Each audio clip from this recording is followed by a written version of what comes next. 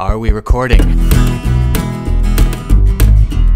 Jared here with a request for writers and animal enthusiasts. This is a new collaboration for our episode of television regarding your mom. An artist named Lisa Kuhn recently contributed a record all about the lengths to which octopus mothers go through to hatch their eggs. It was contributed to our angle regarding moms in the animal kingdom. She writes, "The octopus mother uses her last energy to blow her babies out of the den to help them on their way.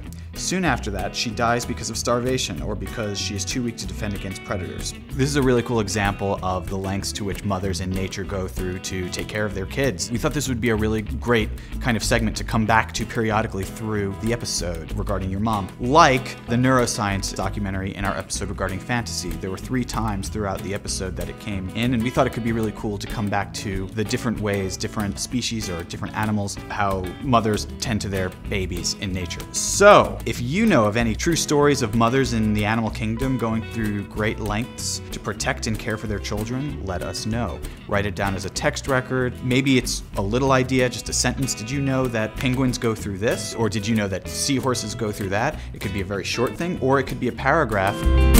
In the episode, we'll probably come back to this like 3 or 4 times. So the more extreme and disparate and different the examples are, the better. And think about each example being about 20 to 30 seconds long in length. So if you read it out in your head or out loud, the text shouldn't really be longer than 30 seconds. Further on, we'd like to turn these stories into short little segments. Maybe they're animated, maybe they're stop motion, maybe they exist in dioramas, and maybe the voiceovers will be told by little kids, or maybe they'll be told by David Attenborough type voiceover.